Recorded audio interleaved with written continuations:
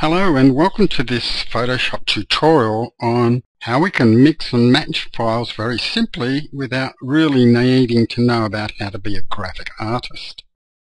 As you've noticed, I've got two PSD files here. And PSD files are the basis of Photoshop because they have layers. Just like using a word processor, where you probably only use about 10% of the program's capabilities to do 90% of your work, the same applies to Photoshop. Just by knowing how to use a few of the tools, you can do nearly all the work that you would need to do. And so we're going to create a new business card for our company using just a few tools, and we're going to show you how to do it now. So what I want to do is use this background here in this file, and you can see it's all been grouped very nicely.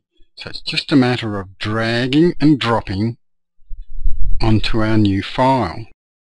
Now I don't want the rounded edges, so I'm going to use a tool that we use a lot called Transform and Scale. And this basically allows me to expand the graphic in any way I like. Just move the little handles out and we've got rid of the circles and we've got our background ready to go. If we just click on this arrow whenever we do any transformation, which is called the Move tool, it will just then allow us to apply those changes to the file. Now I really like this John Doe file over here. And so by clicking on the arrows, we can see what makes up this file. We can turn the different elements on and off. But as you notice, it's not in a group. So I'm going to create a new group. And I'm just going to add these files that make up that graphic so I can drag them all across very easily. So I can close the group and then just keep clicking on and off to see which ones I need.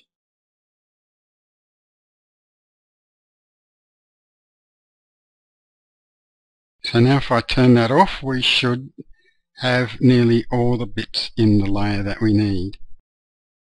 Now I can just drag this across onto my file and I have that nice banner ready to go. I can change the text in there.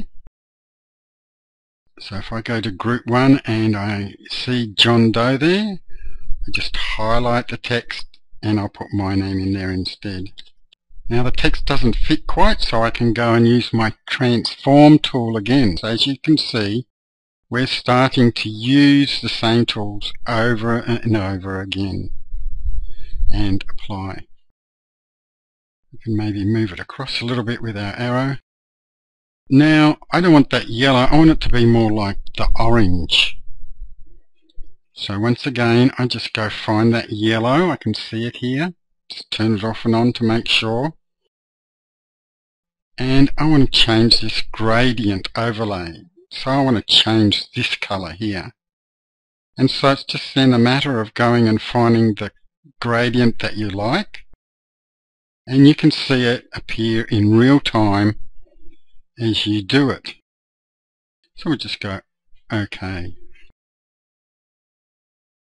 Now this is maybe a little bit short, so we can again go to our group, go to our edit, go to our transform again, and we can just expand it out a little bit more.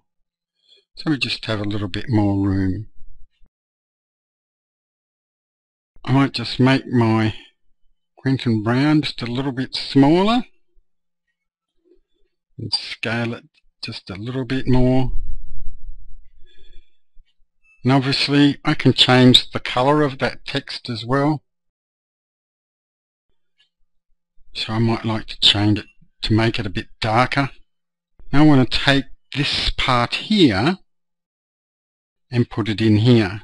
So this is called the logo text, so it's just a matter of dragging it across again.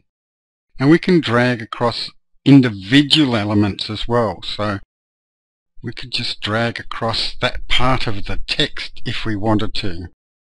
We just use Control Alt and Z to go back or use our edit, but I want to drag the whole thing across.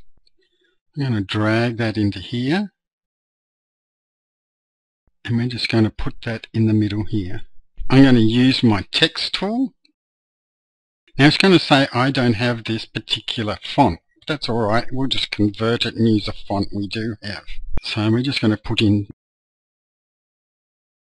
P and apply, and Activa we're going to change, and we're going to call this consultants.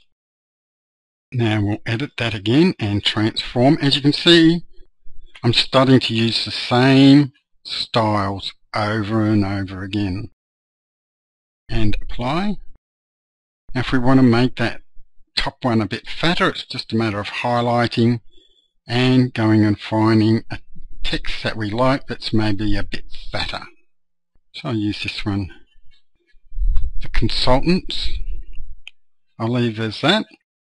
For the freebie text studio, you notice that you have to be on the same layer that you're editing. If you try and do it on a different layer, so if I was on this layer and I tried to edit it, I wouldn't be able to. Now you'll notice the text here is spread a little bit, so this is our text tool which allows us to change the spacing and everything. I'll use the tool again to apply. I'm going to up this a little bit, so I'm going to go again and use my transform tool. I could also just use the text tool, however the transform tool allows us to really manipulate it more. So we'll just go apply. So we can close this now. And so if we want to move that whole text, we just click on the group that we've created. Now we want to bring over our text here, so I'm going to use the text out of this one as well, which is this one here, and I want to make all that text a little bit bigger, so I'm just going to go and edit again, transform, scale, and apply. I don't need that Mr. Raffy because I've got my name up the top now, so we're going to change that and make that our phone, so it's a bit bolder. Put in our email here, change this to our website, and so there we are. We'll apply all that.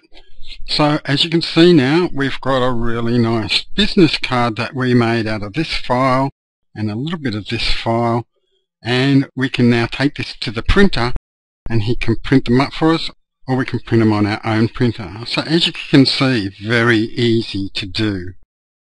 Now if you'd like to learn more about how to use our mix and match system and the simple way to build graphics, why not come and visit us at MSI Photoshop. The price of the course is just $19 and you'll learn even more how to use Photoshop for your business.